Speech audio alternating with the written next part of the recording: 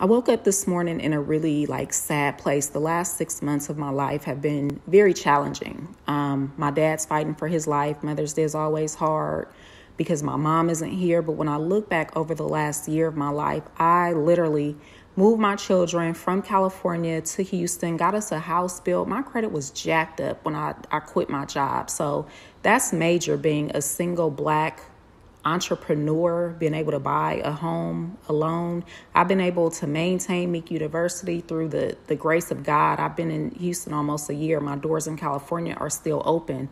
My TV show was out in December. I got an award for Women Doing It Big. My kids are good. We are healthy. But I just want to say to anybody that's feeling any type of way today, get up, move around. Like I said, I woke up feeling bad, but I'm getting ready to get up out this house. I refuse to just be in this space.